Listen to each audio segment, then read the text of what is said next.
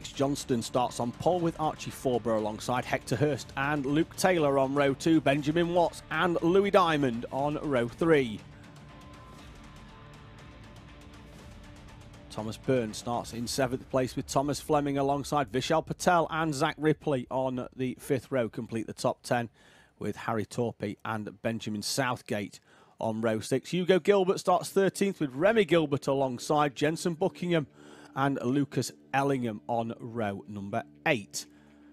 Martin Auger and Jordan Brown start 17th and 18th respectively with Aidan Line, Paul Simard and Tom Ryan, your 21 runners.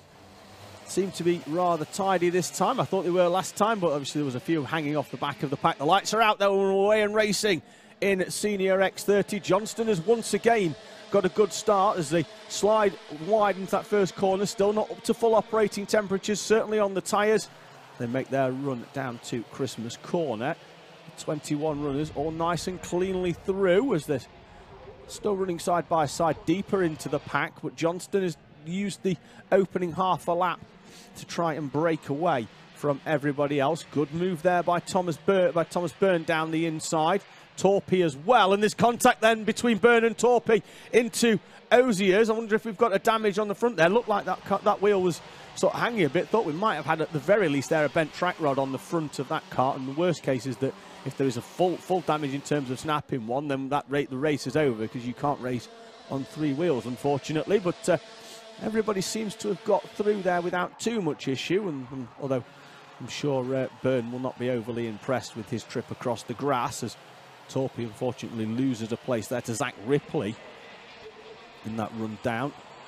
Have a quick look at the top 10. We've not got the stacker, but down the top left corner. But Johnston leads the way from Forber and Fleming, with Taylor, Diamond, Patel, Ellingham, Torpey, Ripley and Hurst the top 10. There is the stacker appearing down that top left corner. Johnston then has a gap of 9/10 on that previous lap from Forber in 2nd place. We'll cross the line now. Forber actually closes that one in by 2/10, with Fleming coming along as well for the ride.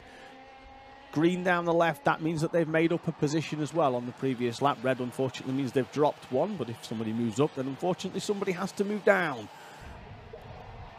Now we've got Fleming then down the inside of Forber. So Forber, who closed 2/10 on the race leader on the previous lap, will unfortunately lose one to Thomas Fleming. And Fleming now will be tasked with reeling in Johnston at the front of this Senior X30 class. So the gap is back out to 8/10 this time round, but obviously Fleming had that overtake as well. Behind them, Luke Taylor and Louis Diamond not too far back either. And then Vishal Patel in 6th place as well. We're still in camera shot there. Then we've got half a second back to Lucas Ellingham in the 99 cart. There he is, coming onto the back then of Vishal Patel on this 4th lap here at Whilton Mill.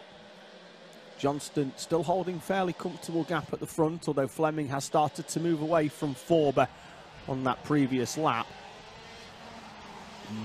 Certainly by the end of this race should be close enough, I think, to Johnston if he keeps this sort of momentum. 2/10 he's taken out of Forber, sets a personal best as well, although Fleming was the fastest driver on the track on that previous lap. Ellingham has found a way past Patel on that last lap. That moves him up into 6th. Jordan Brown as well made a move on Thomas Byrne. That moved him into the top 10 for the first time in this race. And number 80, there he is in the right in the middle actually of this of the stacker that's on the screen. 18 showing. I think we've only got 18 runners actually out there, which we were gridded for 21. So a couple of drivers not making it out this time, unfortunately, as there's a little bit of contact there as track limits warning for our race leader. There's a bit of contact there between the 15 and the 50. That's Southgate and Buckingham. There's another track limit warning as well for Zach Ripley in 8th place. So our leader, Alex Johnston, with a track limits warning. Now generally here at Whilton, that's probably for round the paddock corner, the last one, as they run wide over that the curbs on the outside. The curb on the inside, not too inviting if I'm honest. It is quite a robust curb here at Whilton Mill. Designed really to keep you away from it, actually, because it's the highest of all the curbs here at Whilton. You'll see it in a few moments' time as they come round this corner. We follow our runners. We'll hook round in a few moments, but the curb on the inside there is quite high. You can go over it, but you are very aware that you are doing it when you do it. Contact warning for Benjamin Southgate. The gap for the lead much, much closer as there's a late move down the inside from Luke Taylor. Moving up on Archie Forber. That moves Taylor into the top 3.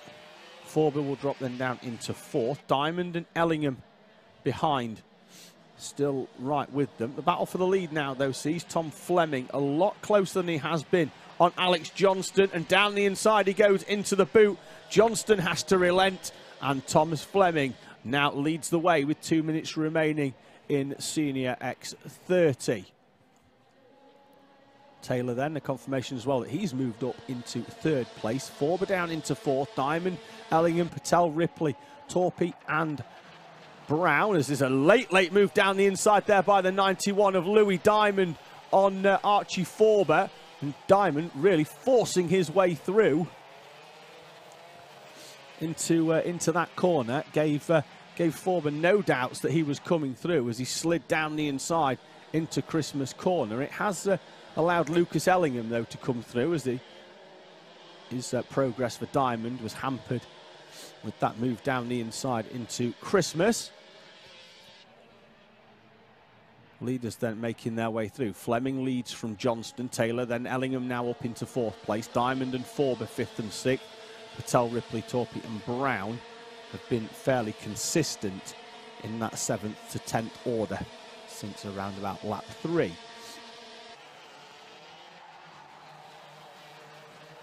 Now we're going to see whether, on the screen, whether Buckingham can get past Byrne for 11th place. Then we've got, behind them, we've got Benjamin Southgate. We know Buckingham and Southgate started fairly close to each other on the grid, so they've sort of like stuck with each other, and that is often the case in karting. If you're with somebody you know is of a similar pace, if you know that they're going to start moving through the field, or they can move through the field, you stick with them, and just if they create a gap, then you make sure your kart's in it before the driver that they're overtaking in front puts theirs back in it, and you can start making your way through and they're working together. Top 5 then, as the timer elapses. It'll be the last lap board next time they come round, so it's Fleming, Johnston, Taylor, Ellingham and Diamond then. The top 5, with Ellingham now on screen there in the 99, with Louis Diamond not too far behind. Can Ellingham get into the top 3? Can he close in on Luke Taylor on this next lap? Though their time on the previous lap were fairly consistent with each other.